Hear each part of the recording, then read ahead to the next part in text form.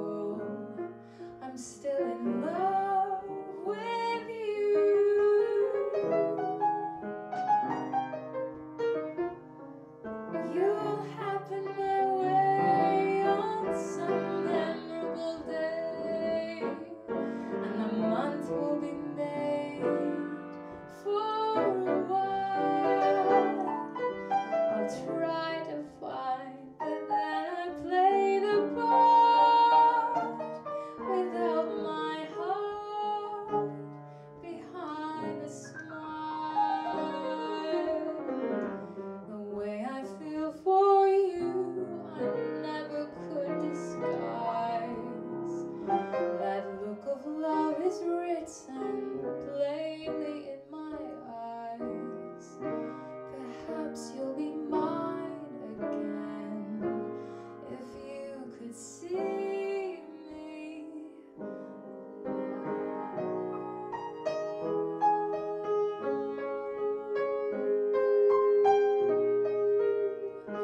if you could see me now.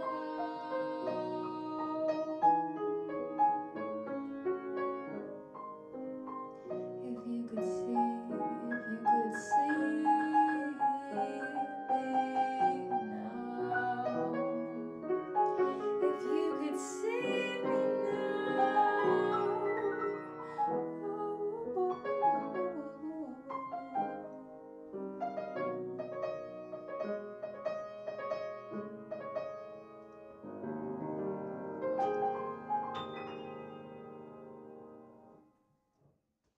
Grace has impressed me as a person who's made a start and inroads to being a jazz singer in the Upper Valley, which maybe when you were growing up, Teo, and when I was first moved here, that would have been impossible.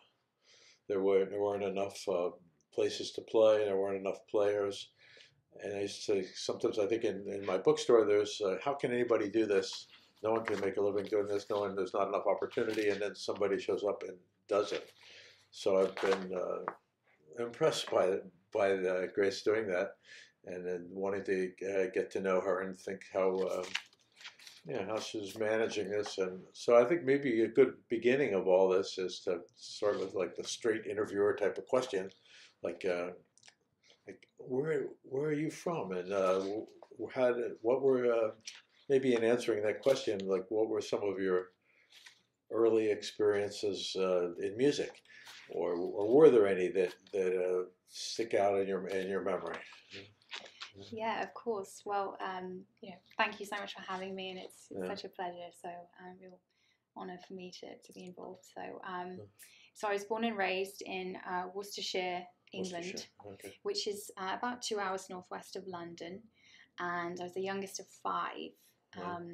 So I grew up just kind of observing everything, very influenced by my siblings and in terms of music, the music they were into, and my parents. So music was always a very big part of our lives, and very varied of the influences of what everyone was into, very different. And so I just grew up hearing lots of different music, but never jazz. Were your family performers, or were they just sing around the house kind of? Yes, my mum, she was a very gifted singer, still is, and guitarist, and she was in various bands. One of them, they were on the radio and made tapes. They were called Seventh Heaven, and she performed at all the American Air Force bases in the UK.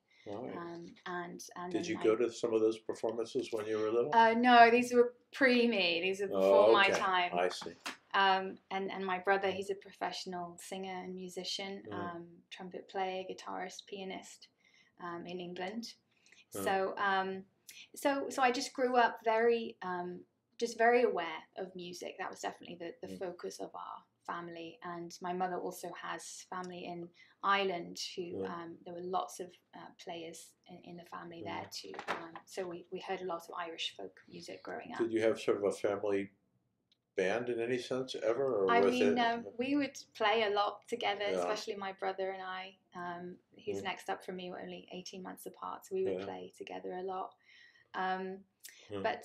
So when I was 9 is when I really fell in love with classical music. That's my dad, and he would play a lot of that, and I loved The Moonlight by Beethoven. And so I decided, good for a 9-year-old. I decided I had to learn that piece, and so I started playing by ear piano at 9, and then my parents arranged for me to begin classical piano lessons at 11, and I kind of really just loved it, threw myself into it, and I took on flute as well. So I studied both classical flute and piano for all through high school and my formative years, which I loved. And I think I really appreciate that classical foundation in my life, you know, for all the theory and just many things. But the curriculum was very strict. And so even though I was meeting other musicians and hearing other types of music that I would love to learn, like jazz or blues, they wanted me to kind of stick to the curriculum I was in. So I never really had the opportunity to learn much else other than classical at that time. Did you have the opportunity to hear any jazz players as a young person? I mean, in person or in concert or? No. I don't know. It was mostly through recordings that you. Yeah. I didn't know anyone who was, you know, involved with that or where I could go. I mean, we're talking. I was still, you know, in high school and. Did you go to classical concerts sometimes, or were there classical concerts that you could go to? I would play in a lot of concerts myself, but no, I didn't get the opportunity to go to too many. But I did make a friend who later became a tutor and mentor for me, and he was a professional jazz musician, and so he kind of took me under his wing and helped me in a great way, and that kind of really spurred my love for jazz. But yeah, I really didn't get involved in it too much until, you know, just recently. So you came to the States. Until I came to the States, yeah. So your early lessons, you got training, and did you sing when you were a teenager? I was in choirs and I was in one youth band, but I never saw myself as a singer.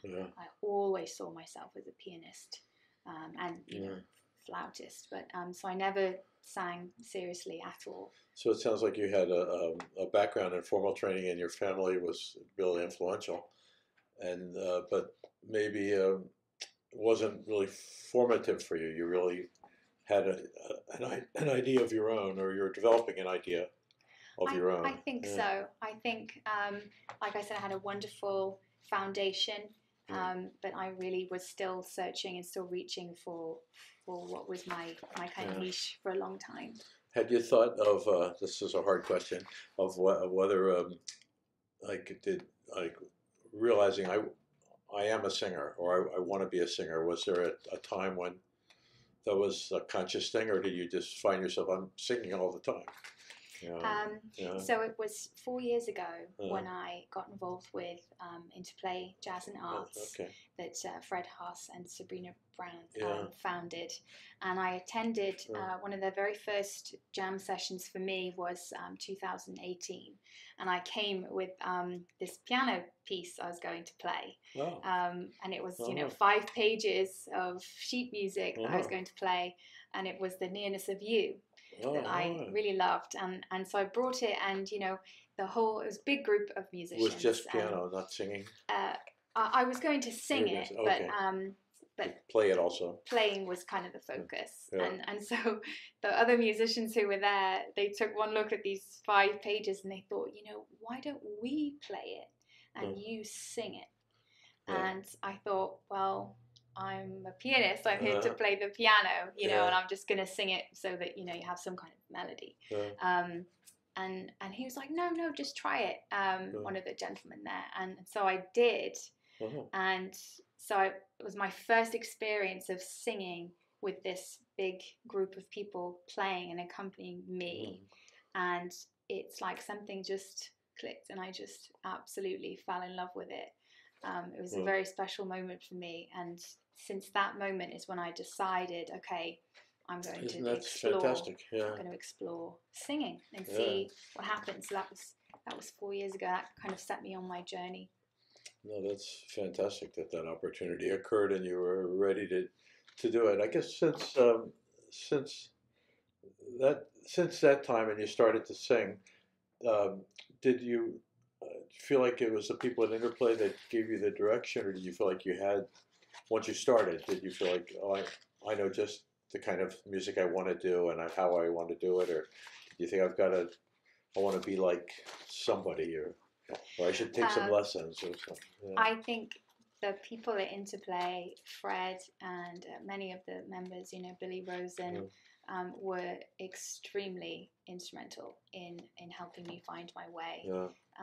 How I kind of went on from there is they would allow me to come to their gigs and let me sit in for, you know, a tune or two, and they did that for me a lot, where I could get the opportunity to get some experience, and then from there, as I kind of grew and built my repertoire, they would, you know, give me opportunities for gigs. So then I was able to actually book gigs with them, and I would say lots of people help to guide me and give me their input, and I think that is absolutely crucial for helping me become a singer. Is so many people who took the time with me and the opportunity, like yourself, to teach me and give me advice and input and knowledge that I could use. I really just have had so many people who've done that for me. And it does seem, and one of the nice things is that it seems like I was impressed by that when I met you, that a lot of the people that you were learning, you knew a lot of people and were learning from everybody, and it wasn't, it seemed like you found something, including in me, that something that you enjoyed and could get some benefit from, and that speaks really well of you, and it's a good model for human behavior. You know, really that you can pick up on. People do have different things to offer, and it's great to be able to be in a position to, you know, accept that. Once you started singing, or even now, are there, or maybe did the people at Interplay, or some of the people like me say, like, you should hear this person, and are there 3 or 4 or 2, or is there anybody that stands out in your mind as either an instrumentalist or a singer, or male or female, that you still think, I want to listen more to them and be like them at least a little bit, or anything like that? Absolutely. I think that so many people would say, oh, you should listen to this person or that person. And sometimes I would listen and they weren't quite for me. And then other times they were really extremely valuable. And I think I probably in my own time listen equally to instrumentalists just as much as vocalists. There are so many instrumentalists that I love, like Hank Mobley, and Coltrane and Monk, and just so many of the legends that inspire me in so many ways, and I think help to develop even as a singer, even just from hearing their. Did you have a lot of that background already, and when you came to the United States, even like you knew Louis Armstrong and John Coltrane or Billie Holiday? You'd heard of all those people? Not in depth, no, not really. It's really in the past 4 years that I've thrown myself into just learning as much as I possibly can. I think in terms of you know, the greats, I was obviously very influenced by, you know, Ella Fitzgerald, Billie Holiday, Sarah Vaughan, Julie London. And then most recently, my favourite vocalists are Lucy Axarian, Cyril Aimé, and Eva Cassidy was also a really big inspiration for me. Yeah, that's great. I guess, let's see,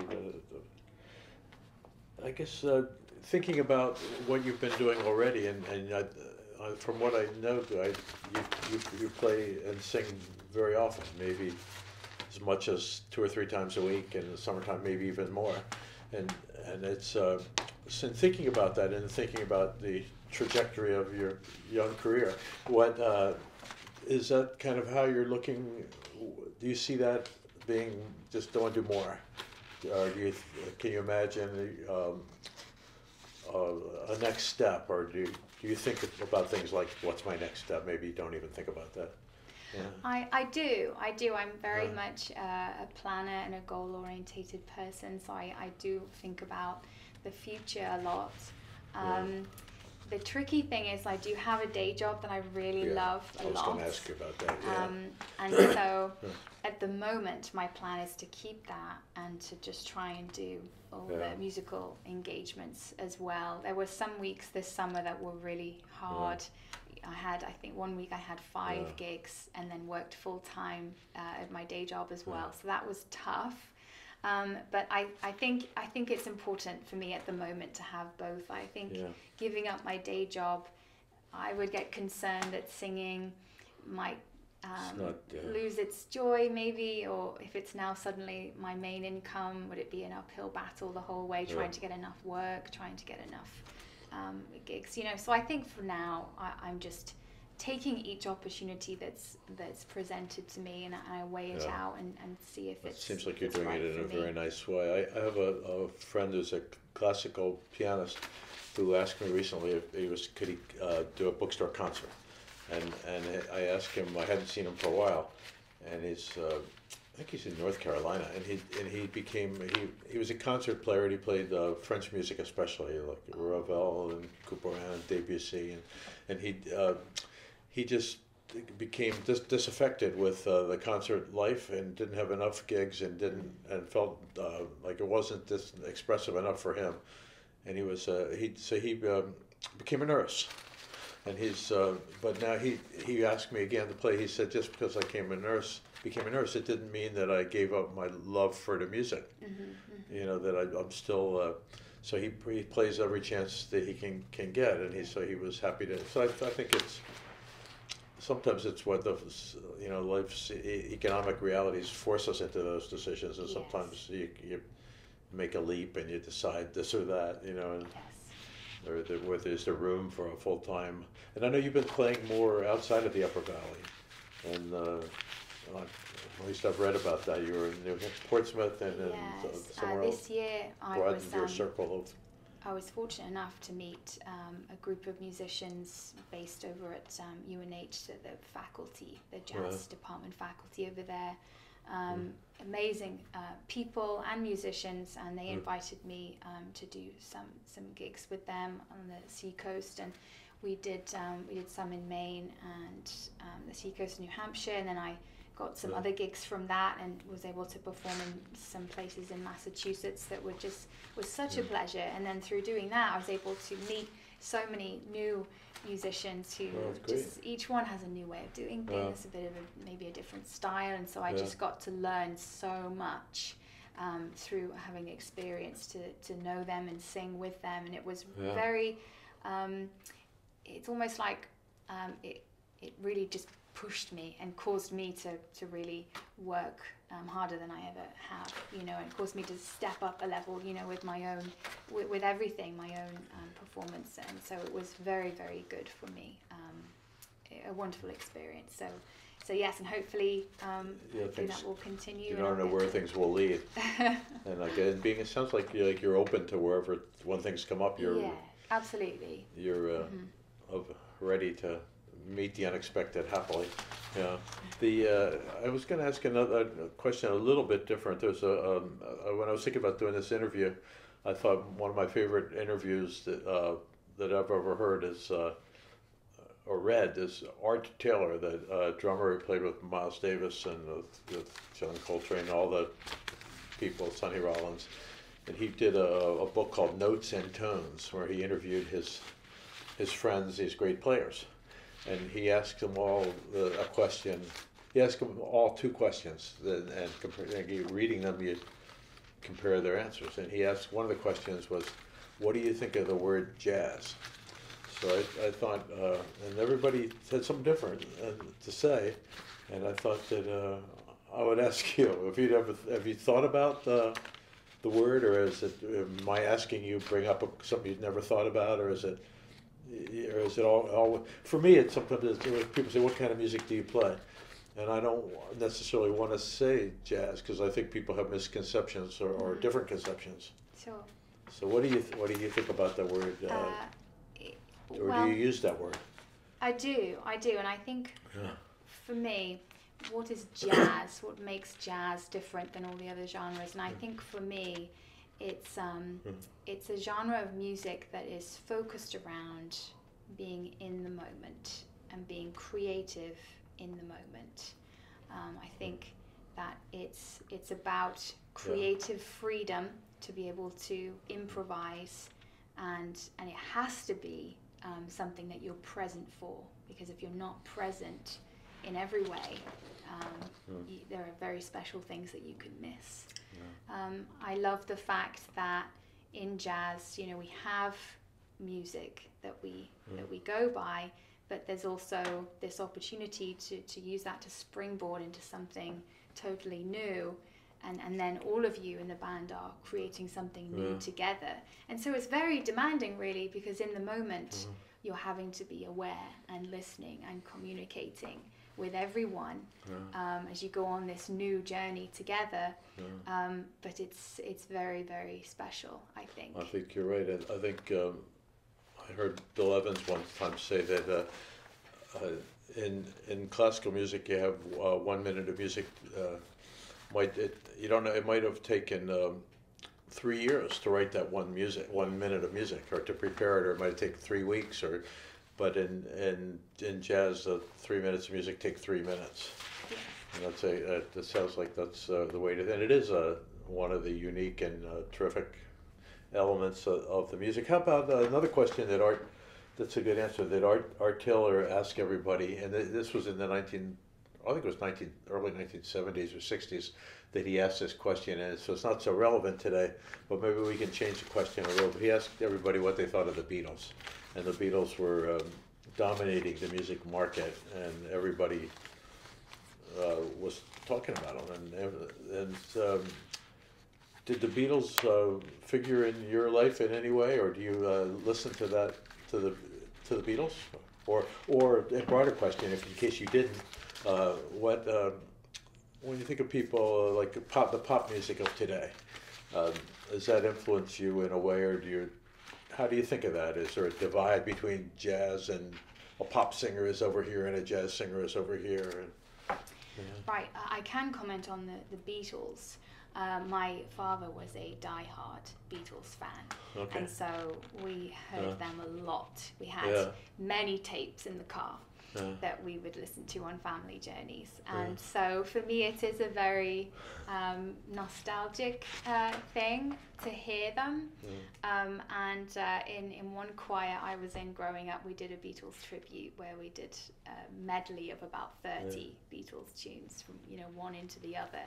That was wonderful, and I enjoyed it, but I think it's not necessarily the soundtrack of my life. In a way that I can connect with deeply, but I greatly, obviously, appreciate them and their skill and their their artistry, and appreciate that in a huge way. And I have done gigs where I've thrown in a Beatles tune here and there that can be really fun for people, to hear a tune just totally different from just jazz standards. So I think it can add a really nice variation into a set. Pop music today, again, I can appreciate the artistry and people's skill. It's not necessarily something I love, but I think there's many cross genres now where people are marrying the two together, and I think that can be really creative and really fun, and so I appreciate that too, even if pop music today may not be something that moves me. I think of some people, when I was thinking about these questions, I thought of Nat King Cole, who's one of the great jazz singer, but it's very much did a lot of, people thought of him as a pop singer because he recorded anything, and he could carry it off, and it didn't. And there are other singers, maybe Louis Armstrong for a period was like that too, and it's so that's. Or do you think about that when I'm going to present myself, or say I'm really a jazz singer, or I don't? Do you think about those things, or have you decided that you're something? Yes, I actually get a lot of requests to sing, more pop, modern day pop tunes, and I will, if someone hires me for a gig and that's what they want, I will do that. But I do get reminded that at the end of the day, who I am is I personally feel like my voice suits more. Well, I've admired that about here, and when I've heard you sing, and that it seems like you're creating your own persona. You're not always, at least I haven't heard you in a gig where you have to do a certain thing. You know, where the people hire you, we want you to do only Beatles tunes or or covers. And I think if they do, like I have done a lot of Great Gatsby, 1920s speakeasy era gigs where it's just that. And I think it's a very good learning experience and very a good challenge to just focus on that or have to learn that repertoire only, So I do think it's worth the time and effort. But I think at that point you do also have to balance out, I do have the time and the energy and the dedication to learn all We those do have to pay attention well. to what people want to an extent. Yes. And I think it adds, it creates a more versatile, that your own portfolio can be very varied and versatile. So I think that aids any artist. I've thought, another thing I've thought about is like a general question that's about the history of music in the United States is in jazz or American music, singers have often led the way, and it's I'm thinking of Bessie Smith in blues and Ma Rainey. They were the most famous recording artists of their day. And then in jazz, Louis Armstrong, he sort of became the first jazz singer, and he worked with Bessie Smith at different times. So they were, in a way, the singers. The role of the singer has changed in the history of music, and in that early sense, that was what everybody wanted to hear when the record industry began. The singers was, and in a way, that's still true. The people and I guess a side part of that question is that the role of women in as singers in jazz. I wondered if you've reflected on how the development of singing in the history of jazz and the role of singers, of women singers in particular, or singers in general.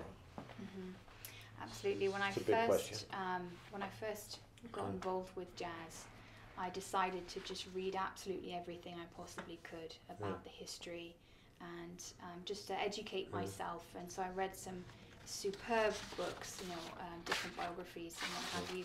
But one of the books that really opened my eyes was The Jazz Standards by Ted Goya, I believe. What was it? Yeah. His last name is Gioia. Oh, okay. Ted. What do you mean? Yeah. And so it goes through each.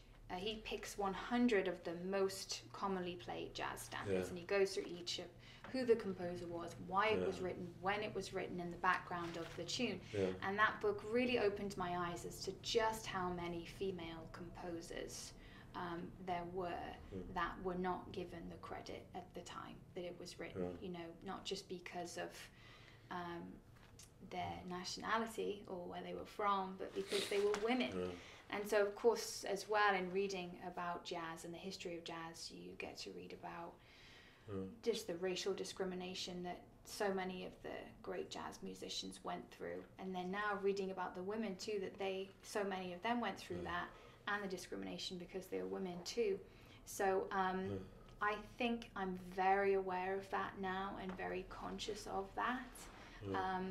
And so I wouldn't say that it influences maybe my repertoire in a huge way, because I try to base my repertoire on what moves me, But I think it's more than anything changed my heart and my attitude towards what I am able to do, what I'm fortunate enough in this day and age as a woman to be able to do, and that's make music, and I get to be, taken seriously, even though, and I think about what these women went through and how maybe they didn't get that, and so I'm extremely grateful. That's a good way to put it. That's how it's influenced. I think that I've heard of a friend recently in a conversation said something about that the singing was kind of a ghetto for women jazz artists, like that there were very few opportunities for a trombonist or a saxophonist to play, and like usually it was always a singer with a band, and it'd be it'd be a bus full of jazz guys, and one woman who sang with them, but the way she was very much like if without her that wouldn't happen. True. You know, she really carried and gave weight to the whole thing. And I guess in some ways that hasn't changed at all. And in some ways it's changed a lot. And I think that women are taken more seriously as... And I wondered if that... and I've noticed that some of the best young players, singers and instrumentalists, are female. And it seems... it's something like you say, what's happened over the last 25 years? I would definitely say that. Do you feel that like in any way that, or you disagree with that, or if that's like you're part of a movement, or do you care about that, or does that? I care greatly about it, absolutely. But you know, would you say that there's more female musicians and singers now, or that there's always been a lot? You know, within jazz, but maybe now the culture and our society is changing in a way that they're more acknowledging that and giving women credit, you know, and I think that's probably more the case. That's what's happening. Yeah, I think that like in high school bands across the country, it was usually, or in grade school bands, the girls would always take the flute or something like that, but now it's not always the same. You know, it's changing a little bit, and I think they're saving the idiom. That's what I think they did. So I'm grateful and happy about it, really. Yeah. Absolutely. And I guess I would say, and maybe I don't know if you need to comment on it, but thinking about the jazz came, you know, so-called jazz, American casual music, was a product of black people at a particular time, mostly, and out of the American South, but it's long ago transcended its roots. That it's not, it can be played by anybody, and and that's really what's making a big difference today. I guess I noticed too about the people who used to populate classical orchestras were Italians and Jewish, and now they're Korean or Asian, and it's both male and female. And I guess I think all I can say is I'm happy about that, and I'm glad that somebody's digging into all these traditions and keeping them alive. And I guess you probably would kind of are with me on that. I totally agree. I think it shows just how much anyone can play jazz today. When you look at me, you know, I'm from England, not even where jazz originated, but where it has. There are not so many famous influence. British players. No. There are some. And yet I get to, you know, enjoy it and sing it, and people, I'm fortunate enough to be given opportunities to do it, so I completely agree with you there. Yeah. Well, and I want to take a breath and ask a different kind of a question. About I think the relationship between singing a song and acting in a play, and sometimes when I've heard you do a song that I've thought, how can she sing that? And it's like the lyrics are they're not out of your time and personality, but you do. I was thinking like the song Black Coffee, or there's definitely others, or maybe romantic songs, or things that, or things like some song from, say, have you had an experience that's like that? And so how do you just sing them and let, sometimes when I play piano, I don't think about anything, I just play. And then sometimes I do think about it, you know, and I wondered if you have a regular habit of, I think when talking about it, I thought about the, in acting there's a Stanislavski method where you enter in the role of the character and you become that person. And I read that Yusef Lateef, a flute player, saxophonist, he wrote and said that he practiced that. Like he put himself in the role of a suffering individual and tried to project that. And have you thought about that sort of thing, or do you do that all the Method time? No? You really asked so many questions in that. I think I'll say that sometimes there are tunes that the lyrics make me uncomfortable, and so I try to be very true to my own conviction in that. And if it just makes me uncomfortable, I either won't sing it or change the lyrics if people allow. And sometimes that's just certain songs, but then others don't make me feel uncomfortable. So I just try and just go with my own intuition, and my own gut, and just be true to that, my own gut feeling. But there are tunes that I've changed lyrics to maybe modernize them. Black Coffee, I changed some of the words on that, but then I really enjoy too. For example, in some of the Speakeasy era tunes that I do, there's definitely a theatrical element to that, entering into a certain era and time that I really enjoy. And so that aspect of being a singer is definitely there for me as well. The Great Gatsby type stuff, that's a little bit like that, or even wear a costume. Yes, yes. I've done quite a few. You enter into a different that. And I really enjoy that. I think the kind of acting aspect of singing is definitely something I enjoy utilizing. I had used to have these discussions with my friend Don Hesterberg, who played the drums, and we'd be talk about what's the direction of jazz. Is jazz dead, or is what's? And we'd talk about. I might have said this to you before about. We came up with the idea that a lot of contemporary jazz was historical reenactment. Like you dress up as, historically you dressed up as like with muskets, and you reenact the Revolutionary War or something like that. And a lot of jazz music, so-called jazz music in America, has acquired that aspect. Do you think there's a place for that, or do you try to? I don't feel that when I hear you sing. I don't feel like you put your own emotional self into these things, but is that something you try to look out for or think about at all? I try to discern whatever the song requires of me. I think sometimes you need to do what Billie Holiday was so famous for, and interpret it in your own way, and present it in your own way. And then other times there's just such a strong identity of a tune that it's like you're entering into its persona, So I think it just takes discernment to decide what's this song requiring of me. Yeah, that's kind of how I feel about it too. Some songs, like you say, well, I know this is a song from the 1930s, so if you do it in a style from tomorrow, it's going to not really work. Right. And it's like taking your hat off to this, to salute them for their achievement, and and I think that's okay. But emotionally, it seems like you can always push the envelope a little bit.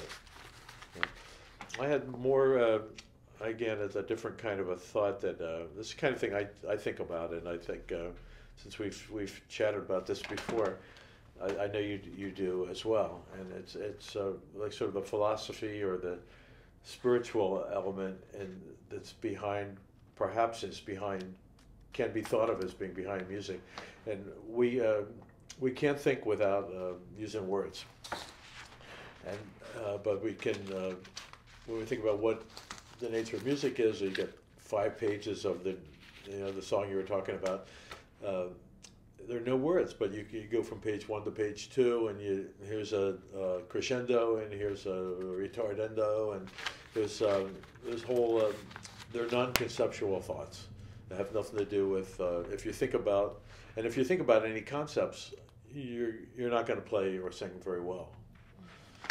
So I guess I had maybe a lot of years of playing and never thought about that at all, and then I realized that was kind of true, that you can worry, you might have a problem in your life that you can't solve, but you keep thinking about it.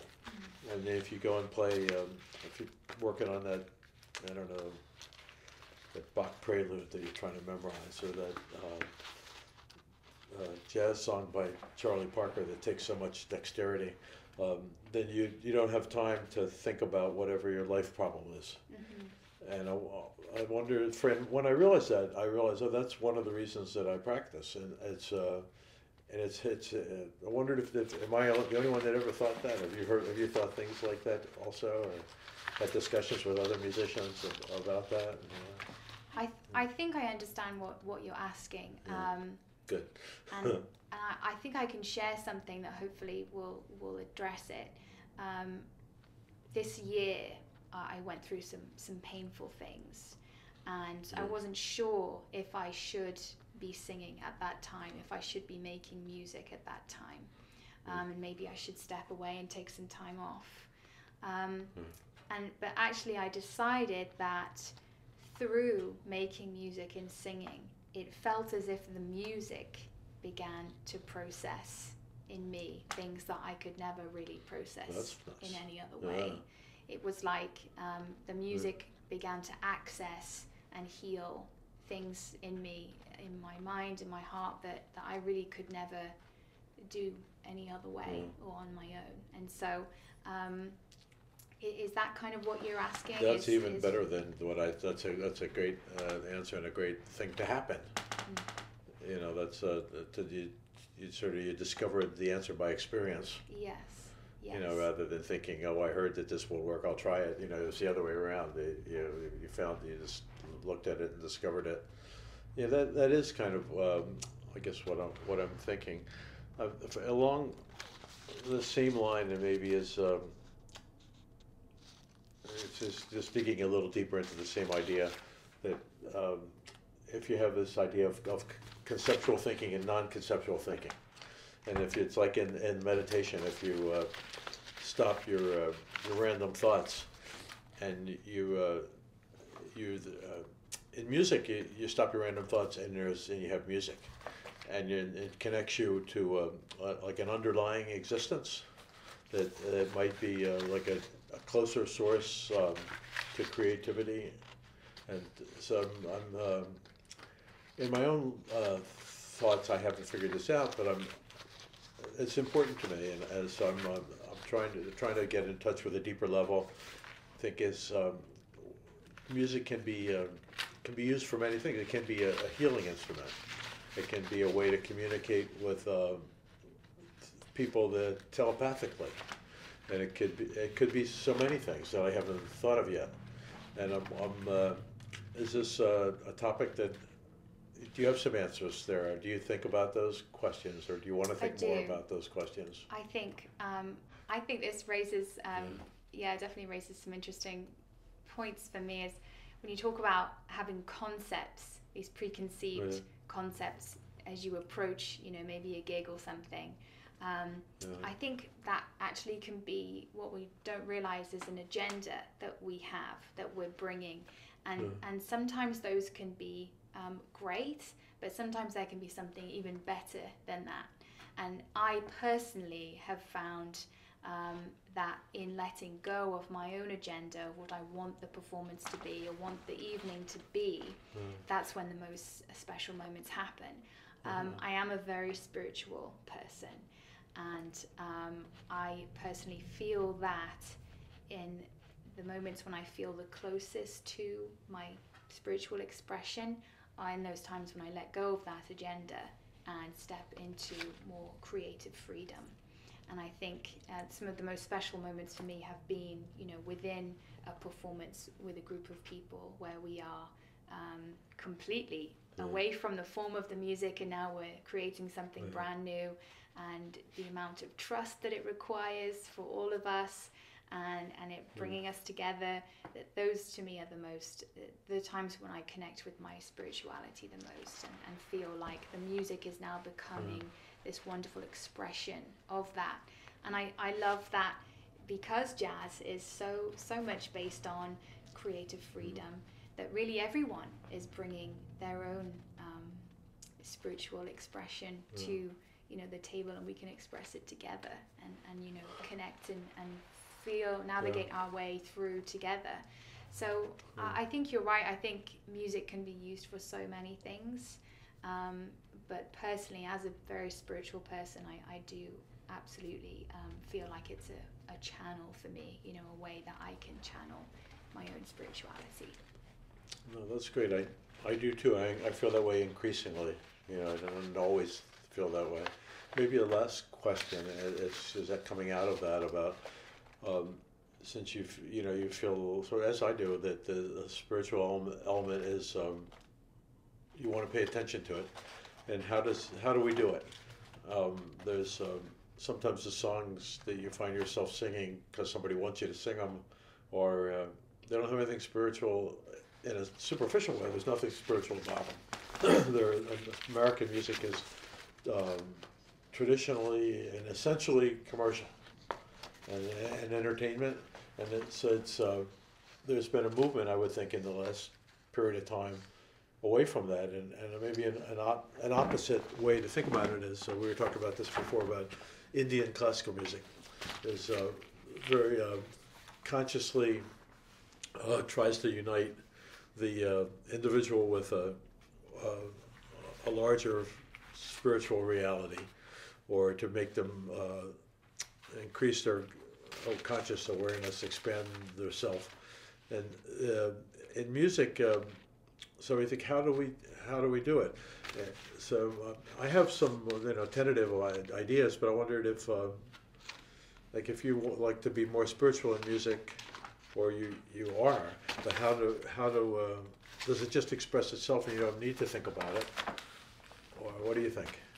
I think how do we become more creative, more expressive in music? I think it comes down to a personal level. I know that I personally spend a great deal of time thinking about how can I become more aware and sensitive, not just when I'm singing or making music, but in my life. So it's more of a trying to build a lifestyle in a way that facilitates becoming someone who is more present in the moment, more aware of what's going on around me. And then I think that just overflows into music, where you can kind of live and exist in this space that's you're more sensitive and hopefully able to be more fluid with what spiritually you feel going on in the music. I'm glad I asked. That's a good answer. Yeah, that's wonderful. I believe you too. That's the maybe. Do you think maybe the very last question is maybe it's the idea that it's hard to say what spiritual is and what's not, and maybe through the very thing we say things are of this world and not of this world, and you think that somebody if sometimes in music it's very base, like the subject matter is love and sorrow and loss and coming of age and sexuality, and do you think that there's any contradiction? I mean, you can sing those songs without. You can sing those songs in a spiritual way, or is there any difference? It's a dumb question. Could I sing them in a spiritual way? Absolutely. I think, kind of going off the back of the last question, I think that really you can take anything, I think, and make it something else. You could take something that's a tune completely not spiritual and make it spiritual. As I mentioned, Billie Holiday, she was so famous for doing that, for taking a song and presenting it in a way that no one could ever have conceptualized. The way she would sing this lyric or present that was just so brand new. So I completely agree. I think that it doesn't have to be a hymn. It doesn't have to be any kind of spiritual words in the song, but that you could take anything and make it spiritual if you want to. Great answer. I agree with you. I think it's like you think of somebody like what did John Coltrane played Inchworm, and then made it like a profound expression, and we can't do it.